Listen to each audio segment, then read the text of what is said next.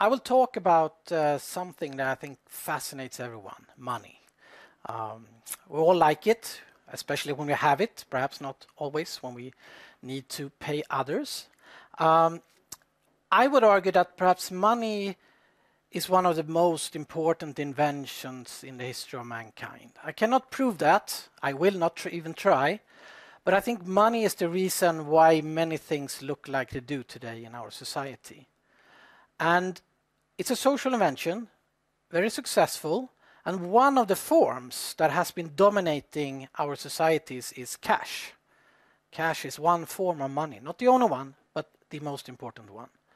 Now we see that in Sweden, cash is decreasing. The use of cash is decreasing. We use less and less cash, and we're even starting to think that we may see a cashless society in a couple of years or decades. And that is what I will talk about. My name is Niklas Arvidsson. I work here at the INDEC at KTH. We're doing research on how things shape our society, how innovation shape industries and change things. And I have been for the last 10 years looking at the payment system, where cash is one important issue, of course. Sweden is a bit unique. It's important to say that. We use very little cash and it's actually decreasing quite rapidly. If we look at international comparisons, Sweden stand out. These graphs, starting from 2002, show how the value of cash in circulation has developed in different countries. And we see on the top we have Brazil, where the value of cash in circulation has been increasing quite a lot, about 7 times as much since 2002. Here at the bottom we see Sweden, the blue line. Sweden is actually the only country, to my knowledge, where the value of cash in circulation decreases. And this is quite unique. We have some other countries, like for instance Denmark, this orange line, and Japan, where it stands rather still. But Sweden is the only country where the value of cash in circulation decreases. And this makes Sweden a bit unique. And this is an indication that we're moving towards a cashless society. We have been living in a cash age for many, many years. The Swedish central bank, the Riksbank, was one of the first, or perhaps the first, to launch cash as we know it today. Paper and metal money backed by a central bank, and in the end the state. This was done in 1668. Now we see that in Sweden, I would argue, we had a peak of cash in December 2007. In Sweden, wages and salaries are paid about the 25th of each month. And that's where people get their accounts refilled by money from their employers.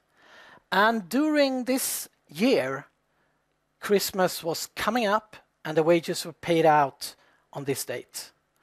And we know what happens in Christmas. Parents buy presents for the kids. So this was the time when they went to the ATMs, withdraw the cash, and before they actually spent it, buying gifts, presents to the kids. So the peak, I would argue, is December 21, 2007. That was when the cash in circulation was at the highest point in Sweden. And we see what has happened since then. It has been decreasing. These graphs show the blue line here shows the same thing, but a longer time scale from 1950 to 2016.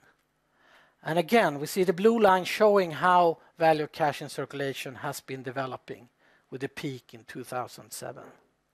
The red line shows an important indicator, and that is cash in circulation divided by GDP. That is often used when we compare different countries.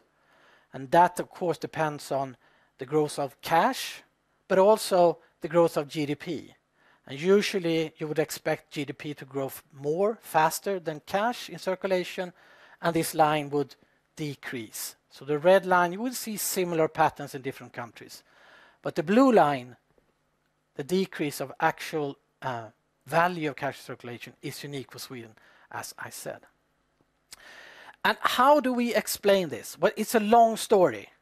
It started in the 1960s, where banks had developed IT infrastructure, previous, early kinds, but it was there, and they wanted customers, of course. So they started to talk with companies, saying that why not paying out wages and salaries directly into bank accounts instead of in cash? It was quite smart. They got new customers. The companies liked it. It was easier for companies. The employees and the unions liked it. It was quite good for them too, with one important condition, that the banks should not charge the consumers when they withdraw their wages from banks. That was fine with banks because they got new customers into the systems, and then they could sell other things to these consumers. And the bank accounts are still the backbone of the payment system. In the 90s, we introduced card payments, or late 80s, and also phased out checks with fees for checks. Checks are basically not used at all in Sweden today. And the card payment infrastructure is still the most important payment scheme when we talk about retail payments. Low value, high volume payments. Then, of course, around 2000, we had a IT hype, the millennium. There was a lot of talk about mobile payments, new forms of payments, but mainly talk, not that much really happened. Then we had around 2005, 6, 7, 8, 9 even, we had actually a large amount of robberies in Sweden. Banks were robbed, small merchants were robbed, buses were robbed. We have some spectacular robberies, like the helicopter robbery. That's now is shown on TV, and there will be movies about it. And this was, of course, horrible for the people working in these companies. So the union started to say that, well, why should we have cash? Maybe we should get rid of cash because it's not safe for our people to work when they get robbed, when they have guns up in their faces. So they started a big lobbying campaign from a work environment perspective. And the public transportation sector was actually the first to say that you cannot use cash on buses. Then we have tax incentives. The tax authorities wanted to get rid of some black money in the construction industry, household services. We had new incentives for those that used to use cash as a way to get paid to start getting paid through invoice or other forms, and actually also declare that money properly. We had a cash register law, which meant that merchants had to improve their cash register systems. So it made it more difficult for merchants to have sort of a side cash register with money they didn't declare. Again, tax authorities wanted to get rid of some gray or black money, and this made increased or decreased the use of cash. Then we had around 2012 a great scandal actually. One company that's supplied cash in transit service companies that go to merchants, collect their cash, and then transport it to a bank. One of them actually did some bad things. This led some of the people in this company actually went to jail. And what it meant for merchants was that some of them lost a lot of money, several hundred million Swedish crowns. And there was a general feeling from merchants that maybe we can't trust the cash system. Maybe it's better to think about having electronic payments and not cash. There are risks associated with it. When this company went bankrupt, there was fewer suppliers of these services, which meant that the fees for cash handling services actually increased. Another negative incentive to actually allow cash for a merchant. We had a lot of new services, of course, that can replace cash. Swish is one very important and successful one, but we have others. iSettle have services, we have Klarna, we have a lot of new actors, Seamless, many others that supply services that can be used as substitute to cash. Banks also see that coming back to what the agreement from the 1960s, banks don't have any fees connected to cash. So for them, cash is really a loss. So they actually stopped providing cash handling services at many of their bank offices, retail offices. Now, perhaps 55-60% of the bank retail offices do not provide cash handling services. It makes it more difficult for a merchant to deposit cash and for people to withdraw cash, which also lead to problems. Now we see that access to basic payment services becomes a problem for some groups in our society. Elderly people, people with disabilities, maybe immigrants. Small merchants in rural areas see more and more problems of handling cash. So there are problems that rise because of this development, which also has led to cash rebellion. Actually, a movement that starts to talk with politicians, say that, okay, we need to perhaps not stop this development, we need to handle it in a better way. Some groups in society may still depend on cash, and some merchants will still like to have cash. There's also companies, of course, that are interested in providing cash and services connected to cash. Paradoxically, now, when cash is almost disappearing, we have new bills and coins. A decision was made in 2008, just about when the peak of cash was, to introduce new bills and coins in Sweden, mainly for reducing the risk of forged cash. And this happens now, 2015 to 17.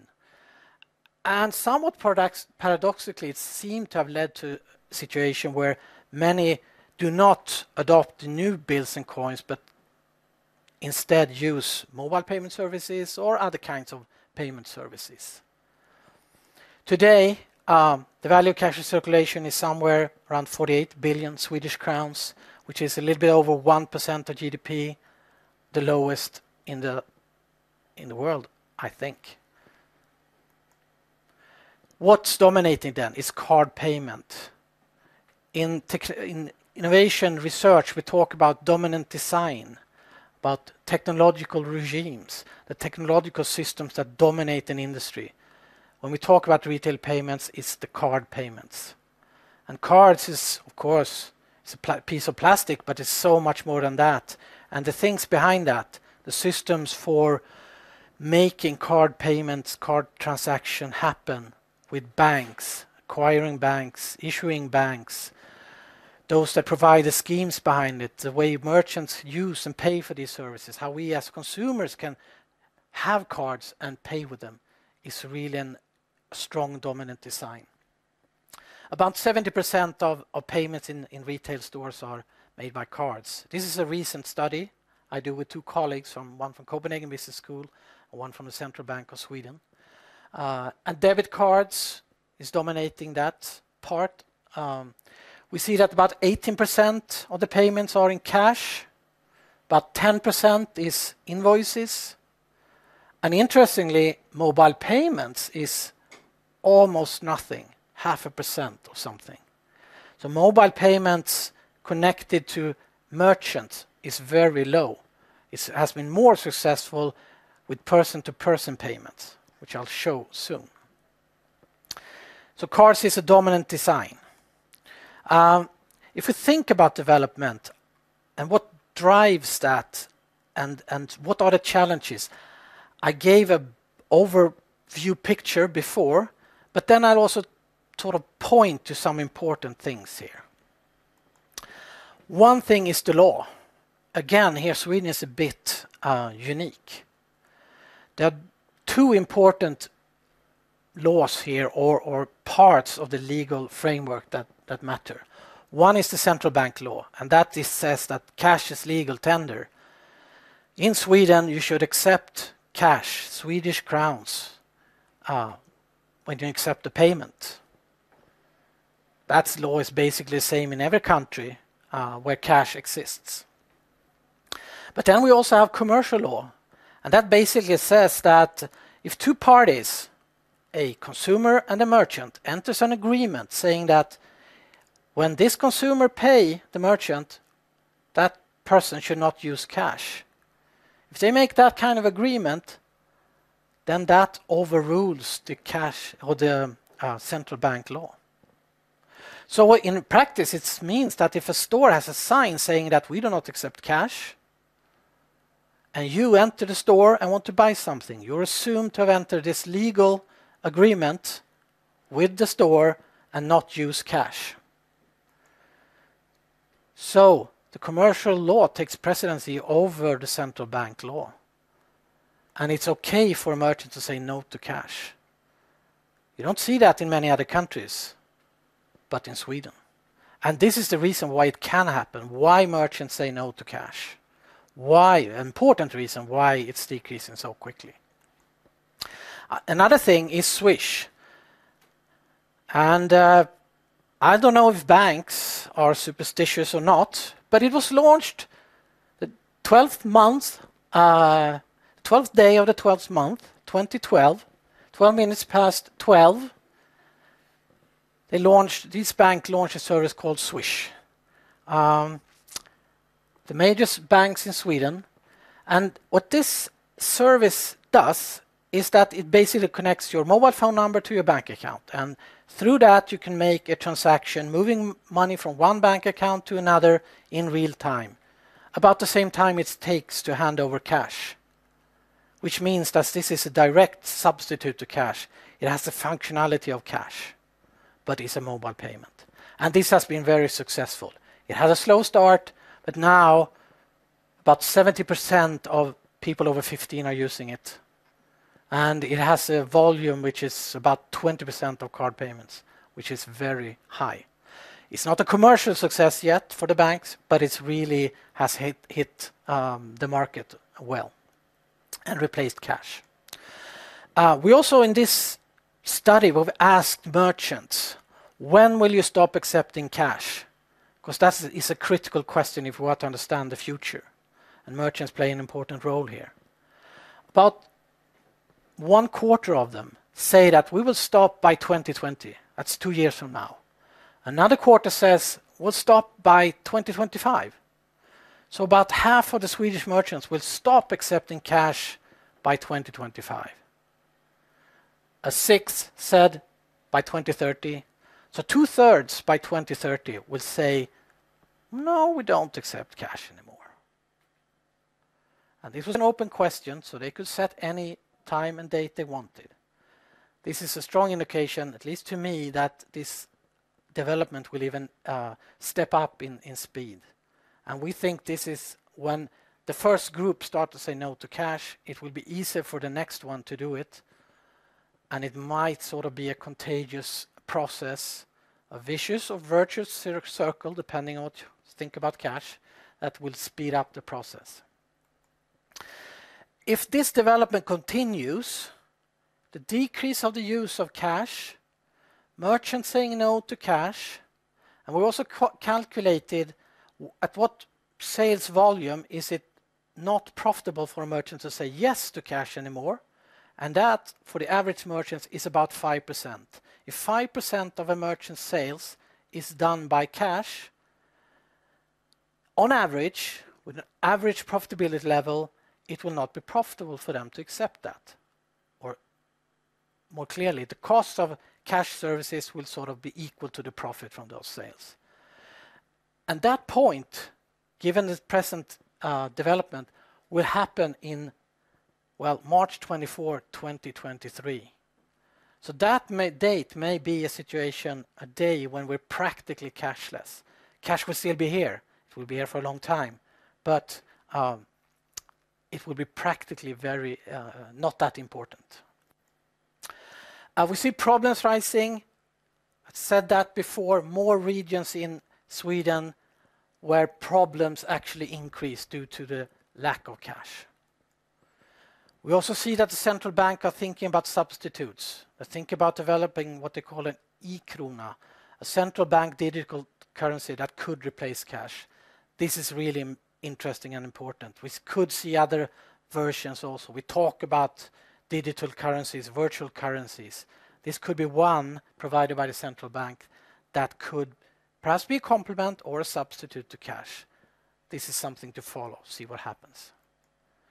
So to sum this up, the decrease of cash in Sweden is fast. We're quite unique. It's very much driven by low demand from consumers, but also, of course, from banks and merchants. Card payments are dominating. About half of the merchants in Sweden will say no to cash by 2025, according to this study. And if this development continue, it may be the case that in 2023, it's not economically viable for merchants to say yes to cash anymore. And that this creates problems, especially for elderly people, disabled people, immigrants, and merchants in rural areas. And we see that mobile payment services, digital currencies, perhaps provided by a central bank, are really good substitute to cash that could lead to the final end of cash as we know it, maybe in our lifetime. Thank you very much.